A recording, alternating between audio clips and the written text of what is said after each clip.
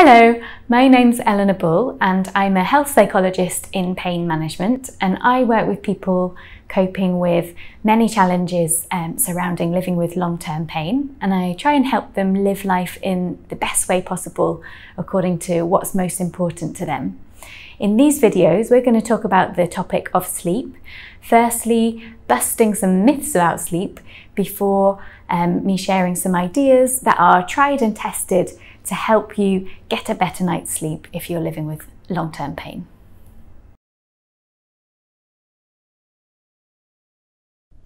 The Elizabethan poet Thomas Dekker once said, "Sleep is that golden chain that ties health and our bodies together." It turns out he could be right.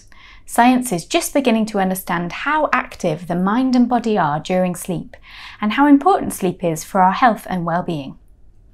We all like to get a good night's sleep, but for many people it's the last thing on the to-do list after a busy day. Not something to make room for, think about, or prioritise. Some people even feel like it's a waste of time. We'll sleep when we're dead.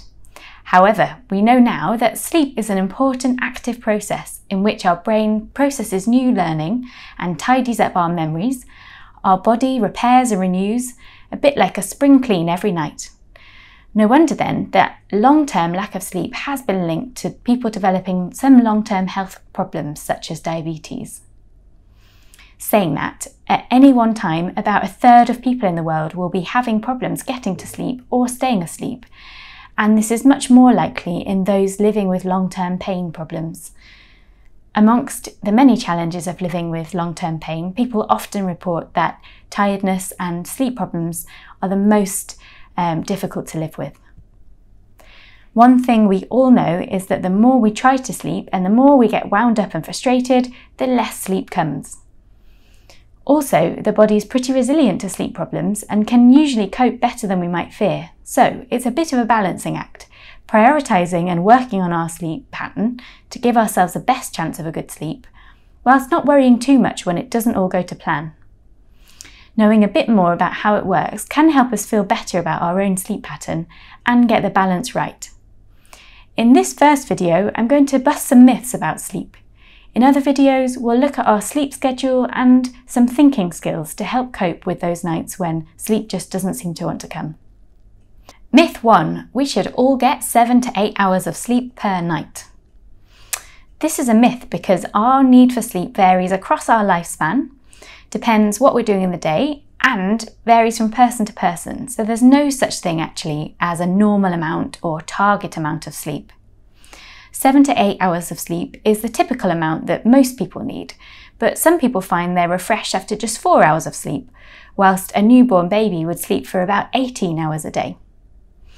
Gradually, as we get older, we might find we need less sleep and we have a lighter sleep. This is a completely normal change. People find, for instance, that on retirement their need for sleep can decrease as they're using their brains and bodies in different ways than they might have done when they were working full-time, for instance.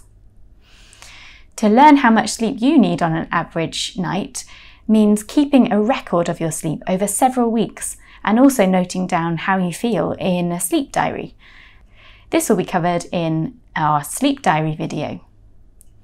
Because of the way sleep works, we all experience what are called microarousals, or times when we surface into lighter sleep and may wake up slightly during every night. In Shakespeare's time, there was no such thing as a solid 8 hours. People used to have a first sleep and a second sleep and do reading, writing letters, and chatting with their families by candlelight in the midnight hours in between.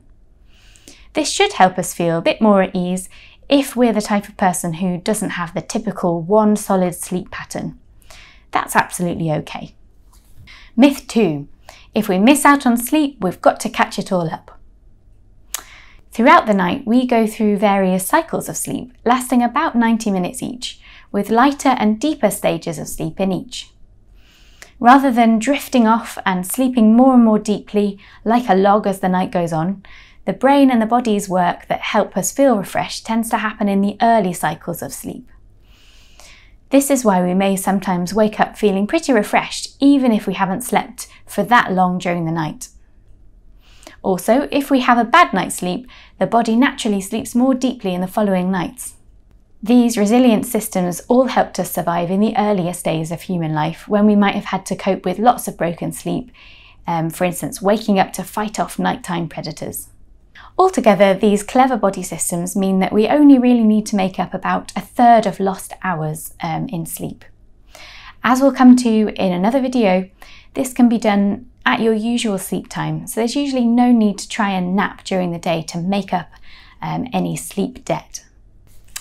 Myth 3, sleeping problems always stick around. Like I said, about 1/3 of the people in the world are having problems with sleep at any one time. That could be a comforting thought when lying awake, because it can feel a bit of a lonely experience. Sleep problems can be for all sorts of reasons. For instance, stressful events at work, home, school, money worries, or relationship issues can keep us ticking over in our minds.